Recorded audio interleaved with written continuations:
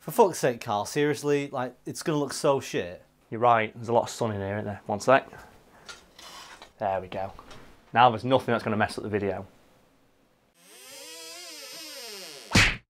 Few moments in the Batman mythos are as ridiculous or made as much fun of by fans as that one time in the 1960s where Adam West Batman fought off a shark full of explosives with a can of shark repellent bat spray. As it turns out though, that scene is actually pretty faithful to the original comics, which shows that the Dark Knight does indeed carry around a can of shark mace with him at all times, just in case some sharks want to start some shit. It has actually been quite a long time since Adam West Batman graced our screen. It has, hasn't it? Rip in peace, Batman, rip in peace. So, do you want to explain what's happening in that scene? That scene in particular, yes, I'd love to, because it's amazing. In the 1966 Batman film, based on a series of the same name starring Adam West, the Caped Crusader is attacked in mid-air by a shark stuffed with explosives while hanging from a ladder from a helicopter. To make the whole scene more ridiculous, the helicopter is actually a bat-themed helicopter called the Batcopter, and the ladder is a bat-themed ladder called the Bat Ladder. Because of course it fucking is. Before we continue, can we just for a moment appreciate how utterly and hopelessly uncreative the character of Batman is? To name every single one of his gadgets, the Bat blank. Adam West Batman took the piss a bit, like obviously with the Bat Ladder and the Batcopter and the shark repellent bat spray, but even like gritty dark Batman still calls his computer the Bat Computer. Even Batman of the future, when you've got like old ass Batman, still like unironically refers to it as the Bat Computer and the Batarang. What's like, I get it, like he's committed to a theme and I respect that, but how unaerodynamic do Batarangs look to you? And the thing like, and well, he's trying to avoid suspicion as being Batman. How suspicious is it that you order through your company 40,000 bat-shaped pieces of metal that you then sharpen on a lathe? I know there's a lot of them, Brad, but can you think off the top of your head of your favourite bat prefix? It has to be the Bat credit card. Just because, does he have a separate bank? The Bat Bank? Yeah, because obviously it was like, if he pulled his credit card, I said Bruce Wayne on it. Well, Bruce Wayne's Batman. Well, no, because I think he has a separate, he has the Bat Bank. And he puts his money in the Bat Bank. Yeah. So who operates the Bat Bank? Can I invest in the Bat Bank? Can I get a loan from the Bat Bank? Can I get a bat loan? I'd love to get a bat loan, and then you got like bat interest, and you've got a bat mortgage. Either it's a Bat Bank, or he had to go into the bank as Batman and request a custom design card. And open an account in costume. I miss the era of heroes and villains having all this dumb shit. Like, I miss when toy manufacturers like used to get heroes who didn't really have many gadgets and just gave them bullshit like cars, like so they could sell more toys to kids, like the Spider car, and Spider-Man's got like a Lamborghini. Like, he's Spider-Man, he don't need a car. But obviously, once you've bought your Spider-Man figure, oh, for fuck's sake. Holy shit. Go away, wind. I miss that era of heroes and villains in comic books just naming things after themselves. So I want, in the next Infinity War movie, I want the Thanos copter to make a return. Have you, like, people don't know that putting a picture of the Thanos copter. That can't be a real thing. thing. In one comic, Thanos has a helicopter called the Thanos copter. That's just got the word Thanos right on the side. I miss that stuff. It's amazing. I miss when you used to go into the shop and like to sell you bullshit. Toy manufacturers just came up with gadgets for heroes that they never used in the comics. Like, oh, here's the spider car that Spider-Man uses with missiles on it. It's like, Spider-Man doesn't need a car. Here's like the exoskeleton for Batman for when he's attacking people in like the winter. Shit, like Winter Assault Batman and that shit. Did they ever try and sell Wonder Woman's vehicle? The Invisible Jet. They did. Was it empty No, packaging? Mattel, I think, or maybe Hot Wheels, as a joke one year, released an empty box that had its Wonder Woman's Invisible Jet. And they did like a limited run of about 5,000 of them. And that is now one of the most like highly desirable collectibles of like Matchbox cars. It's Matchbox cars, I think, yeah. And that's the most desirable collectible, and it's literally an empty box. Because they only made a few of them as a joke. As long as it's sealed, it's still worth a lot of money. Obviously, if it's unsealed, you could have played with it. Stuff like that I want to make a comeback. I want the next Justice League movie, after they've explained why Henry Cavill's not in it. I want Wonder Woman to say, oh, this is my invisible jet. You never notice it's in the background because it's invisible. Because we all have to admit, the best part about the invisible jet is that it doesn't make Wonder Woman invisible. And you just see her sat in midair. So it reminds me a lot of, have you ever heard the explanation for why Superman can fly? In the early comics, like Superman couldn't fly. He could leap tall buildings in a single bound. However, I think the animator said it looks really stupid for a really early Superman cartoon. Like, it looks really stupid. We just show him jumping everywhere. So can we just make him fly? And someone at DC just went, yeah, why not? It's the same. Like, Joe, the reason kryptonite was invented? Why? Because the guy who voiced Superman in a radio show wanted a week off. So they said, well, what can kill Superman? Superman's invincible. Oh, just introduce some bullshit that like removes his powers so I can take a week off. And that's how kryptonite was invented. Superman seems like the laziest hero story ever. It's like, I love all the stuff from early comics that people forget about, like the fact one of the first gadget Batman used was a gun. Like, literally, the first... Was it not? No, the Batgun? No, the Batgun. The first gadget Batman had was a gun. He was like Gunman. He was walking around shooting everybody. He's like the Joker. If people don't know, in the early comics, Joker died in the first comic he appeared in because one guy somewhere went, doesn't it make Batman look kind of shit if his villain keeps escaping? And luckily someone overrid that decision. Now we've got the Joker today. Or Wolverine, where an early writer for Wolverines suggested that the claws were stored in the gloves. So and then some writer went, no, that's stupid, because then anyone could put the gloves on and become Wolverine. That's a stupid character, put the claws in his arms. But I love all those early decisions that people don't realise. Well, the classic one is Grey Hulk, isn't it? Oh, yeah. The Hulk was originally the Hulk was originally grey, and it was a printing error that made him green. So they had to bring, oh shit, how do we explain this away? Oh, Grey Hulk's an alternate personality of the Hulk. I didn't know they actually did that in the end. He's got an alternate personality that's grey called Joe Fixit. I am very sad and I read a lot of comic books. Back to naming shit, I would be remiss if I didn't mention Oliver fucking Queen, aka Green Arrow, because there is a great moment in one comic where Oliver Queen takes Harley Quinn to his own, like his version of the Batcave called the Arrow Cave, and Harley Quinn, as soon as she hears the name, goes, that's a stupid name, why don't you just call it the Quiver? And Ollie Queen goes, fuck, that is a good name. I'd love it if Batman put that naming convention on other things. Oh, when he's taking a shit, if he's in his Batman costume, it's a bat shit. Yeah. When he goes for a cup of tea, it's a bat cup of tea.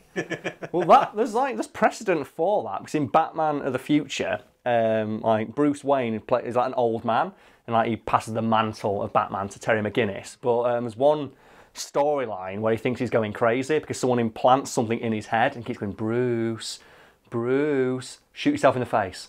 And at the end he goes, how do you know you weren't crazy? And Bruce Wayne looks at Terry McGinnis and goes, because in my own head, I don't call myself Bruce. Which means he calls himself Batman in his own head. It's like, oh my God, what ego has that guy got? That'd be even better if he called himself Mr. Wayne in his own head. Oh man, that's good, that, isn't it? But I just love the idea that in his own head, Batman calls himself Batman, even when he's not in Bat costume. But I love the idea that he's got such ego that he has to have Bat merchandise everywhere. Even Christian Bale Batman, who I think is the most grounded representation we've had of the character, drives around as Bruce Wayne in a Lamborghini Murcielago. And if people don't speak Italian, Murcielago is Italian for bat. So even when he's not Batman, he still drives around in a Batmobile. It's like, there's branding, and then there's just taking the piss, isn't there? Have you watched Lego Batman? I've not watched Lego Batman. There's a bit towards the start where he's sat amongst like about 20 different variations of Bat vehicles, eating his food on his own.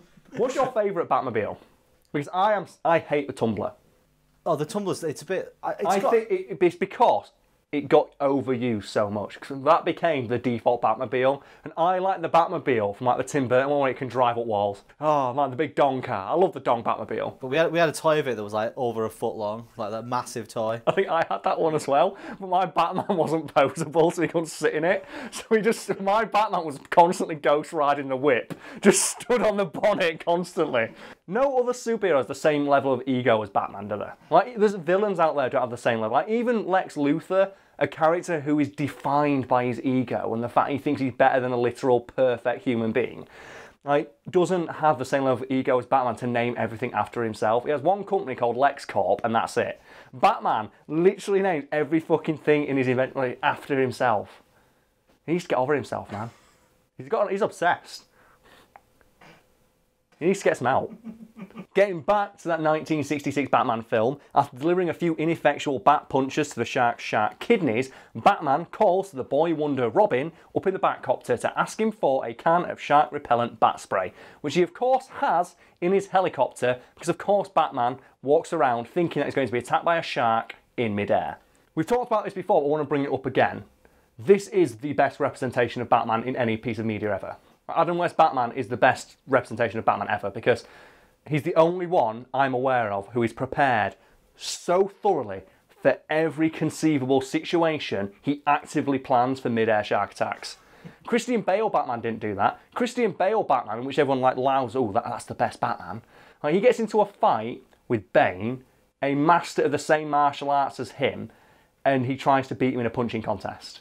He never thinks to use any of those gadgets he's got, like, you know, the sleep darts that he uses in the movie. Sleep darts. Yeah, the bat sleep darts. He never thinks to use, like, you know, that thing he gets on his leg, Joey's robo leg, that he uses, like, kick through concrete. His bat robo leg. Yeah, the thing that never comes into play ever again, even when Bane's got him in a fucking chokehold. Do you know what, in a chokehold, a good way to stop someone is to stamp on their foot with, like, a robot-assisted foot stomp, but that never comes back. So even, like, Ben Affleck Batman, all right, so how am I going to, like, you know, stop this room full of people who are threatening Martha? I'm going to walk in and punch them.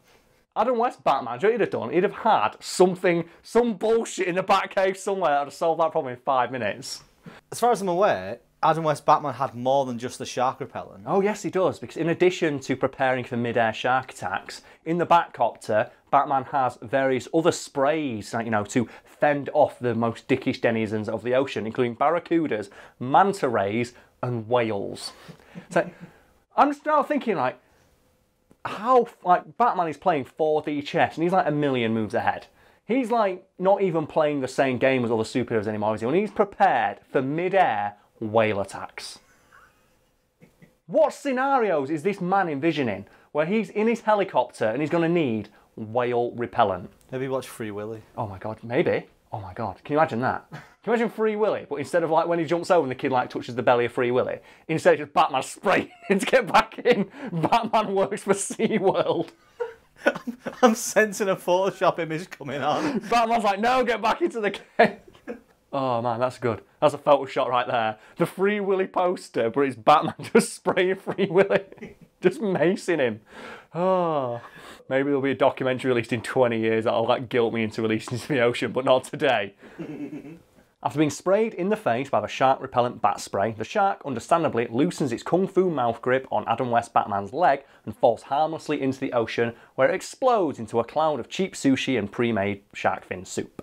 For some reason though, fans of Batman, or should I say fans of the more dark and brooding version of Batman that beat up Superman in that one comic, don't like this scene because it portrays the Dark Knight as being kind of silly, and it's unrealistic for him to be prepared for something so stupid, even though that's exactly what Batman does in all of the comics.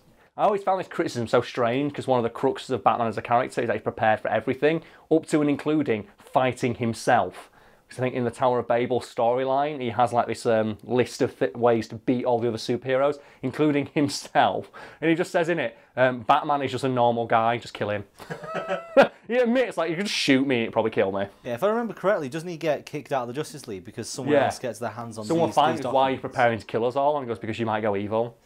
And then I think in one comment he does beat everybody. I think he beats the Flash by building a robot suit that he spends like $400 billion on to have a computer in it powerfully enough to process as fast as the Flash's brain does. And Joe beats him, trips him up. Just sprays shit on the floor and the Flash falls over. That reminds me of that meme where there's that clip where Wally West is like, the Flash, that I don't want to reveal my identity, and Batman goes through them all and just, and then when he takes off his own mask, it just, John Cena! I do remember watching one episode where Batman and Superman switch costumes. Yeah, Superman dresses up like Batman when Batman goes missing, and he goes and fights Bane.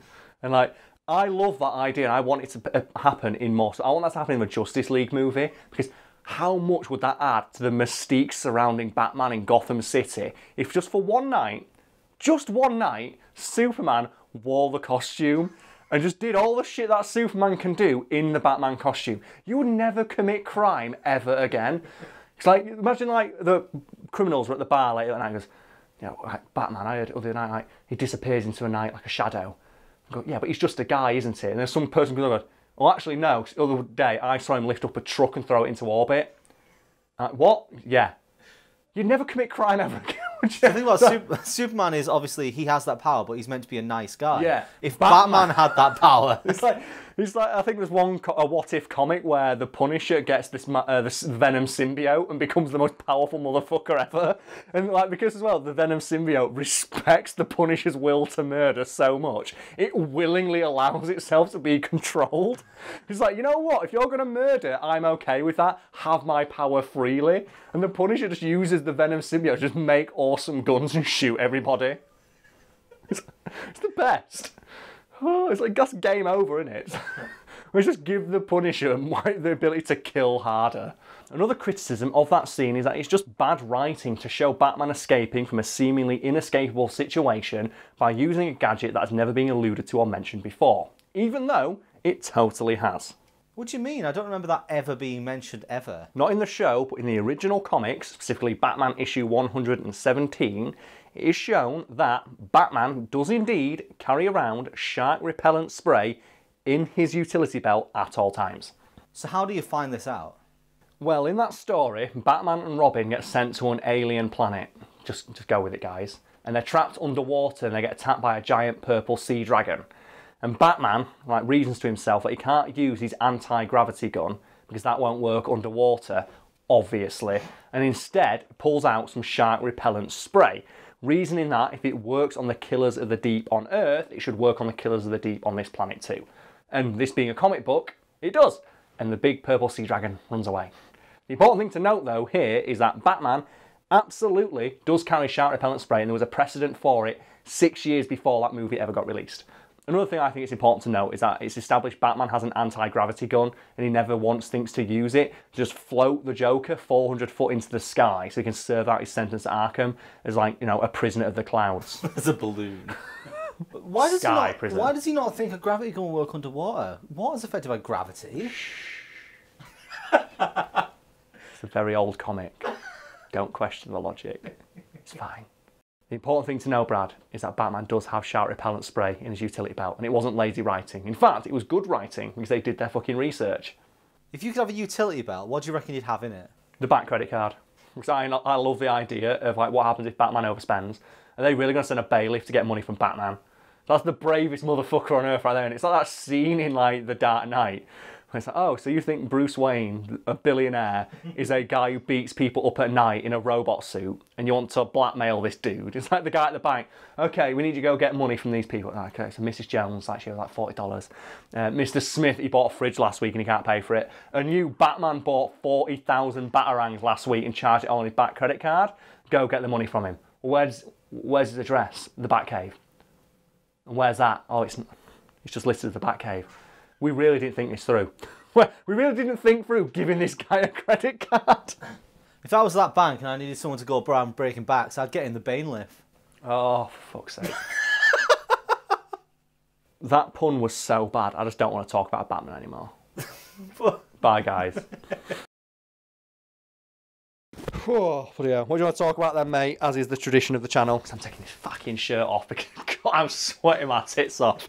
As people can probably tell, depending on how sweaty I actually am. You definitely wore that specifically because you wanted to fuck with the green screen today. Yeah. Oh, yeah. I find it... Yeah, that's a weird comment we always get. It's like, oh, do you know your shirt messed up with the green screen? Yes. It's the exact same fucking colour. Why do you think I bought it? I remember going on eBay and going, I want a Hawaiian shirt for a night out. And I went... This one's green. I could have ordered a blue one. I went, that one's green. That's really going to annoy Brad. I'll order that one. So I did. I'm a little bit worried because before we started filming today, Karl tried on a few of his clothes and they're getting a bit too small because he's gonna. I know you're gonna go shopping. I know what colour you're picking. We're going to the gym and on my old clothes fit, including this. I was like, mate, I don't think I can button this up anymore, but I put it on anyway because I thought it's too funny not to do. Oh man, it cracks me up so much, just dicking around with a green screen. I know, Brad, that I said that pun was bad, but I do have to admit it was a very Batman-esque pun. I can imagine, Robin in the 1960s show saying a pun that bad, so congratulations on that one. That's something I want to bring back in the... if they ever bring Robin back, I mean, obviously not the Titans. No, yeah, the version. title. Fuck Fuck Batman. Batman. It's where he goes, gee Fuck, golly. no, fuck Batman. Fuck that show. Jeez. Where Robin goes like, gee golly creepers, Batman. I want Holy Jiminy, Batman. I want humour in DC movies. I'd really appreciate some levity in the stuff I watch for fun. I don't like... What we have to mention, the best example, it just has to be Man of Steel, which is 2.5 hours long. It's colour graded to shit, so it all looks dark and depressing. And it has a scene in it where Superman drowned in a pit of skulls. I watched that film in the cinema, and kids started crying, and I can see why. There's so many baffling moments in that movie that just shit all over the idea of Superman as a character. Like, what's your favourite, Brad? Because mine's just the pit of skulls. Just like, yeah, Superman's like, I'm going to save the day. Just drowning in skulls. I think it's the complex mindfuck that is Kevin Costner's Daddy Ken. Oh, my God. Like, if people have not read the comics, like, the only reason Superman is a nice guy is because he was raised by, like, the nicest people in the world. And I think a common phrase used in the comics is that Superman is at heart just a farm boy from Kansas trying to do the right thing. And the reason why is because his parents are just so nice. So I remember watching the movie and it's like Kevin Costner just tells him, sometimes, Superman, you don't have to rescue a bus full of children. It's like, they could, like, I get where they're going. You have to hide your powers. Don't say it after he pushes a bus full of drowning children out of a fucking river. It's like, what am I supposed to do, Dad? Just let them die? Yes, sometimes. Sometimes, son, yes. Well, there, and then there's the bit where he just stands there and goes, don't come rescue me. And it's like, he could have walked over and just grabbed him and no one would have gone, that man's an alien. Yeah, no, that man is definitely a superpowered alien. Just as a miracle. And that's it. It's, oh, wow, I can't believe Simon's like, yeah, I was really lucky. Wow, yeah, okay. But no, like, just holds his hand out, just... And the best bit is, in the next movie, they double down and have his mum say the same thing. Like in Batman vs Superman, where Martha, you don't owe these people anything. That's the point. He doesn't, but he does it anyway. He's a nice guy, because he's not supposed to be raised by sociopathic dickholes. It's so baffling. And you know what you have to put in? You've got to put in, 'cause I found out recently this is the thing that existed. Like, the end of the movie, we all know, it ends with Superman breaking Zod's neck. Like, Superman, the character defined by the fact he never kills anybody and he always tries to do the right thing, just killing his villain by just snapping his fucking neck. There is a scene from behind the scenes of Zack Snyder showing Henry Cavill how he wants him to act that scene out, and it's Zack Snyder just snapping some guy's neck. And people keep editing it to put Zack on the face of the guy he's snapping the neck off, just the DC universe. It's just Zack's like, oh man. So, all I want is some levity in my movies about people wearing tights flying around. As much as I dislike these movies, I do like how, as they've gone on, you can tell that DC is just getting more and more desperate to emulate Marvel's success, to the point where in Justice League they just brought in the director of, like, the Avengers and went, please fix it, and he couldn't, because they'd already filmed too much and they couldn't do reshoots because of Henry Cavill's fucking moustache. And we'll talk about that in another video, because there's a great story behind that and how it all went about. But my favourite part of that movie is that you can clearly tell they've tried to brighten it up in some places, but they couldn't because there's too much Zack Snyder left in it. And do you know the fight in the movie that takes place in front of the Superman Memorial, where, spoilers, Superman fights everybody? Yeah. In the original trailer, if you can track it down, you'll notice that fight scene was supposed to take place at night. Really? Yeah. Because obviously it's supposed to be dark and depressing like all the other movies in that franchise. However, Joss Whedon was like, oh no, we need to make it, like, you know, brighter. But they couldn't because it was too dark. Which is why instead of taking place in the middle of the day, it takes place at like 5 o'clock in the evening at dusk. Because that's as much as they could brighten it without ruining it. And that's why all the costumes look so shit. Because they've just thrown off the colour balance. It's like, we brought it up before, didn't we? We bring up the poster for Justice League, and it just looks so fucking washed out because they've tried to make it bright, but none of the costumes are. So the only thing they can do is just turn up the colour balance. We talked about it before as well, didn't we? Where if you up the saturation a little bit, the movie does look much more fun. Yeah, they obviously try to do that, but they couldn't do it too much, so everyone just looks awful. And that's why I love the poster for Justice League, where they realise, oh man, all these costumes look so bad. Brighten them, we can't. Oh, make them look more like a cartoon, but it doesn't. It just looks like they washed it the fuck out. Oh, it's amazing. And now they haven't got Henry Cavill. It's amazing. Do you know what I love though? That Henry Cavill quit the DC Extended Universe after they brought his character back to life.